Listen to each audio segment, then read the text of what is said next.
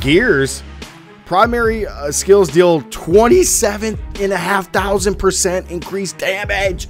Oh my god, they buffed it 12.5 damage. What's up everybody, Warlug here, welcome back to the channel guys. So today Blizzard has finally released the patch notes for season 28. They released about 6 hours ago or so. I know I really wanted to report this as soon as it got out, but we work a full-time job guys, so but I'm bringing you the news now, so let's just hop right into it. Okay, so season rites of Sanctuary review. This came out earlier today. So this is probably the biggest part, is that it goes live February 24th at 5 p.m. PST. So that is on a Friday PST time, which is awesome. February 24th. I actually thought this was going to be pushed into March, but it's not. But we got, hey, mark your calendars guys, February 24th at 5 p.m. PST, the new season hits. So we're going to go over all of this briefly. I don't want to make the video too long for you guys, but let's get right into this. We already know about the theme. So the developer note is our aim on the season's theme was to enhance the journey players experience each season, giving them materials to make everything meaningful choices and etc. I think this is really just a blowout because it's technically the last season before Diablo 4. So season cosmetic rewards, this is awesome. We got a brand new Primal Hunter portrait and a, was it Tanian the tiny pet, which looks like a little wyvern dragon with the same wings that you get from the pre-order bonus of Diablo 4, which is awesome. So you get these upon your seasonal journey rewards. That's great. Seasonal journey rewards, they have all this in here. You can use the Kanai's Cube reforged legendary item. The seasonal conquest, this is one I know a lot of people talk about each season because conquests are typically, you know, the last ones that you really need to complete, and I know some people struggle with these, so let's look at them. Speed Demon and Need for Speed Hardcore, complete a max level T10 in 2 minutes. That's pretty easy. On a good day, I Can't Stop Hardcore level 3 gems 65, pretty easy. Boss mode and Worlds Apart, kill the following bosses at max level on TX within 20 minutes of the start game. Curses, All Stars Align, kill 350 more monsters at a cursed chest on T10 or higher. And then Years of War, reach Greater Rift level 55 solo without the bonuses of 6 of the following class sets.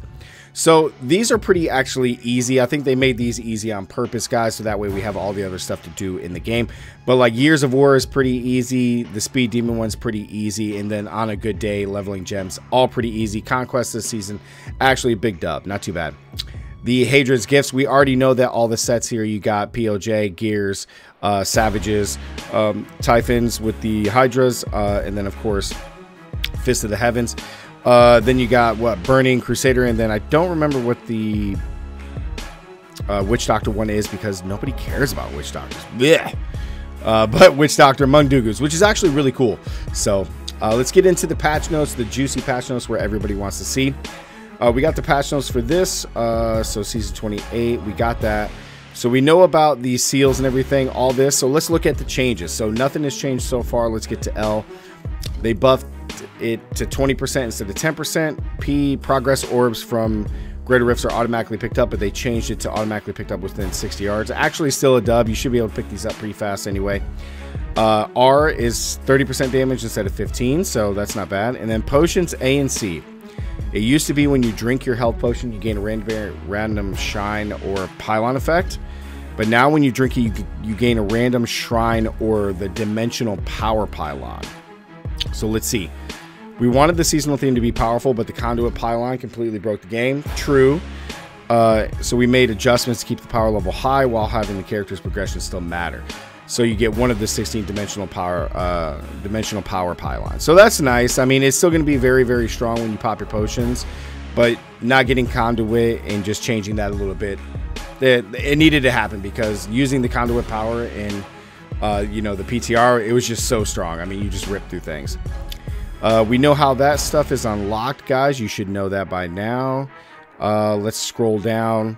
So let's see, cost to unlock. So they already mentioned that they were going to change never ending questions. So now it's 4 tomb of the set dungeon pages from your class. See the chart below.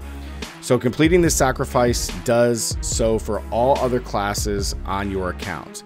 So as long as you do this with one class with 4 different ones, you'll be able to do it. You'll just have it. So we agree that obtaining never-ending questions was more difficult than desired, so we decided to direct players to collect the necessary sets to enter set dungeons and provide proof at the altar of rites. So these are the ones that you're going to need per class.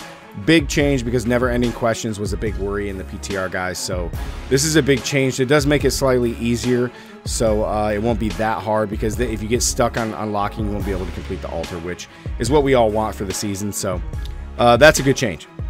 Of course, we got the wings, the terror cosmetics, which is really cool. I think that's a really cool cosmetic to have.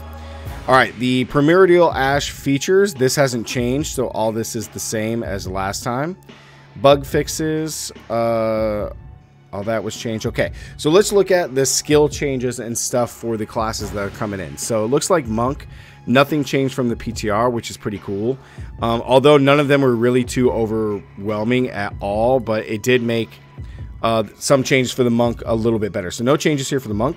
Let's go to item changes. So Horde of the 90 Savages, this stayed at 2,000 from 1,000, so that didn't change. Kind of a bummer. All right, now here, let's get into the juice. Let's see if they actually changed Demon Hunter. So the spike traps lure enemies, so that didn't change. The Demon Demise didn't change. Natalia Slayer didn't change. So here we go. Vengeance, 2-piece bonus. It used to be hitting on your action bar. The spike detonate and restores discipline. Now spike traps deal 100% increased damage to enemies affected by caltrops. Spike trap now instantly refreshes charges on use, no longer costs resources, and each detonation restores 2 discipline. Okay, so it looks like they're changing this from spin to win, which is a big dub. 4-piece. Spike trap explosions will blast affected enemies towards the nearest set of caltrops.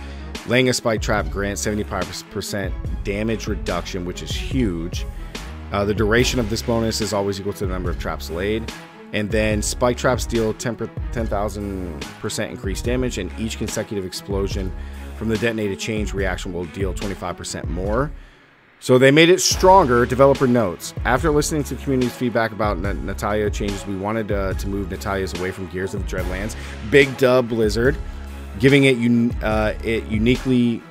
giving it a unique identity. We hope Natalia's playstyle gives players more control over the explosions they set off while navigating the battlefield. Big dub. I'm actually really curious to see how this is going to work out. It's going to be a big dub for Demon Hunters there in Blizzard. Big change. I like that, because people are kind of overspin to win. Gears, primary skills deal 27,500% increased damage. Oh my god, they buffed it 12.5 damage. Oh my god, we were hoping that Gears got a buff, and it did, and this is amazing. Developers note: we've taken away the strafe ability on Natalia's, but we still want to support players enjoying the strafe builds. This is the only one, and it's amazing. With it being Hadred's Gift, big dub. Oh my god, you're gonna be able to farm everything with this set. Oh, we're playing Demon Hunter this season, guys. Sorry. With this buff, I was considering playing Monk or something else, or even Hydra's, but oh my god, we're gonna be playing everything. But I think our main one, we're gonna go back to Gears. Holy crap. Nothing changed on Shadow Mantle and on Hallowed Essence. Nothing changed for Patterns of Justice or Necromancer. Ooh, Witch Doctor. Here we go. Summon a Spectre that deals 14,000 increased damage instead of 6. Developer note: Witch Doctors have S-tier solo builds, but their farming builds aren't as easy to play as other classes. True. To help, we've buffed the Manitou Rune and on Spirit Barrage. It would hope to give players improved speed farming, while also buffering one of their best solo pushing builds. Wow, big dub, because Mondugu's is the best fast one that they have. It always has been for the longest time. So big dub for Witch Doctors. Holy crap. And then Wizards, nothing changes here. Okay, guys, that is the patch notes for Season 28. Big dub changes here on Natalia's and Gears. Big dub changes on Witch Doctor. Huge, love that. And I actually love the change here for Never Ending Questions. I actually like that. And then, of course, the changes for the potions, really strong. All these other ones are kind of just meh. I know that it says in here that they've changed some to compensate for not getting Conduit, but it doesn't matter. You're going to be OP.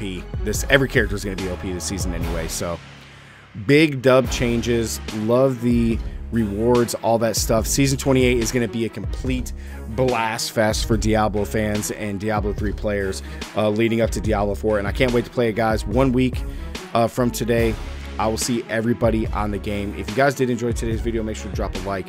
And if you guys are new here, be sure to subscribe. And as always, stay gaming, guys. I'll catch you in the next one. Enjoy Season 28. And I'm out. Peace.